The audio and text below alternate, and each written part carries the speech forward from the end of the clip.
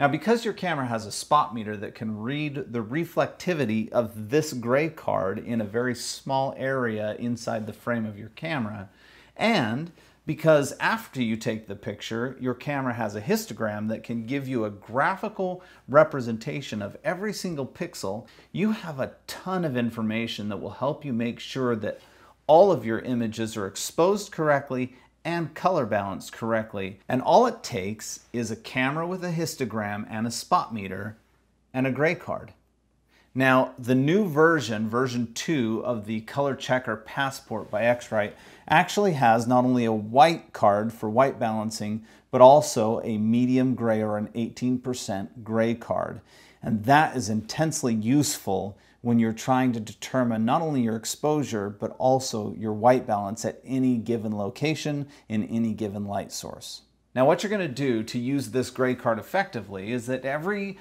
change of venue or every different lighting scenario, you're going to ask your model to simply hold the gray card. And by filling the entire spot with middle gray, you will be able to read and make sure that your ambient exposure is correct in an instant. You can also judge the highlight and shadow side of say, someone's face by simply turning the gray card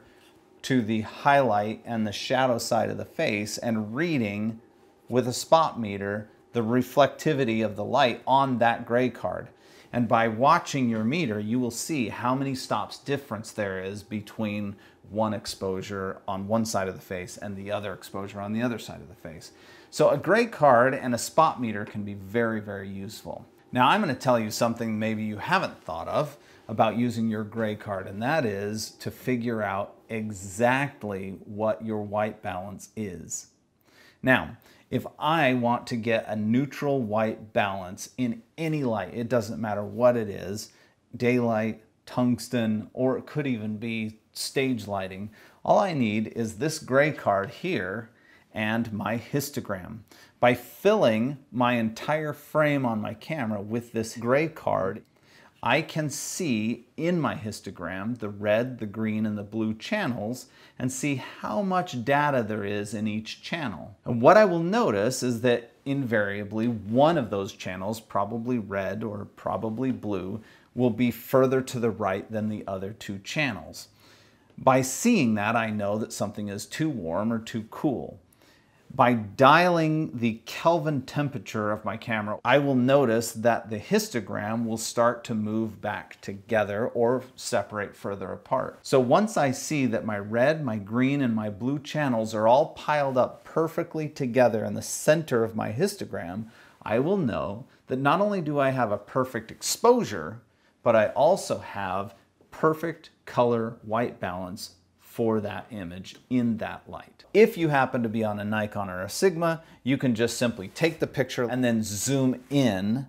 to the gray area and make sure that your histogram shows that you have perfect white balance and that you have a perfect exposure. And the great thing is, all of this is done after you take the picture so that you're recording ambient and flash all at the same time so that you're seeing exactly what the mixture of light's going to look like. And of course, those of us not using a Nikon or a Sigma camera at the time I'm recording this just simply need to use our feet, walk in, and take a picture of the gray card filling the frame of the camera.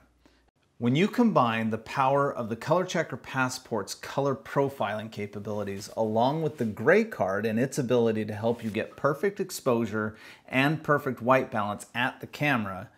there is no stopping you. No matter what camera you use, no matter what light you're in, you're always going to have perfect exposure, perfect white balance, perfect color, and no post-production required